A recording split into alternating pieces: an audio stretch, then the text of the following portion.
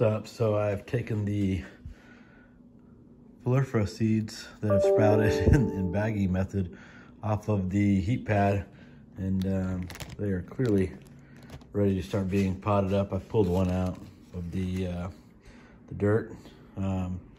So what I'll do is I'll take, I don't know, there's some on the bottom too. So how many of there are? I think I started with roughly, I can't remember, 75 or 100. I think 100, I don't know. But these two guys have come out. So we'll get them all potted up, and I'm just gonna put them in these little, I have a ton of these outside.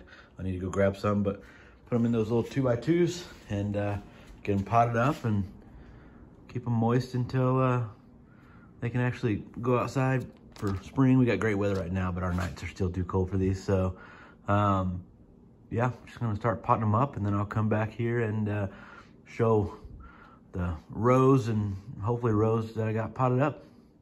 All right, so I made it through one tray. So what is that? 1, 2, 3, 4, 5, 6, 7, 8, 9, 10, 11, 12, 13, 14, 15, 16, 20. And then one up here on my light shelf. So about 22 came out of the bag. Of the ones that are still in the bag, there's still probably, I don't know, another 20 that have sprouted, and then several seeds in there.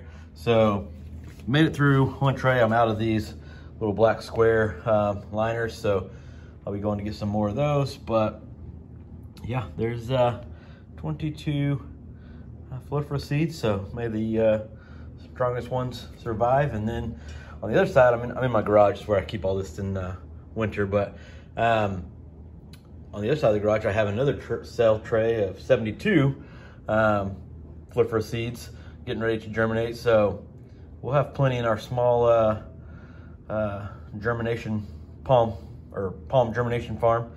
And then of course, you know, we have some of our 2-year windmills and last season filiferas, and then of course over there's some 3-year windmills and a couple of filiferas. But yeah, so just germinating away. So drop a comment, like, subscribe. Thanks for watching. And then we'll continue to update on this right here. This is the mule palms in this tray, and then of course, like I said, I put a few in the bag. Not much change yet, so I'm hoping some of those are fertile and ready to go. But yeah, stay tuned, and we'll do an update on the mules.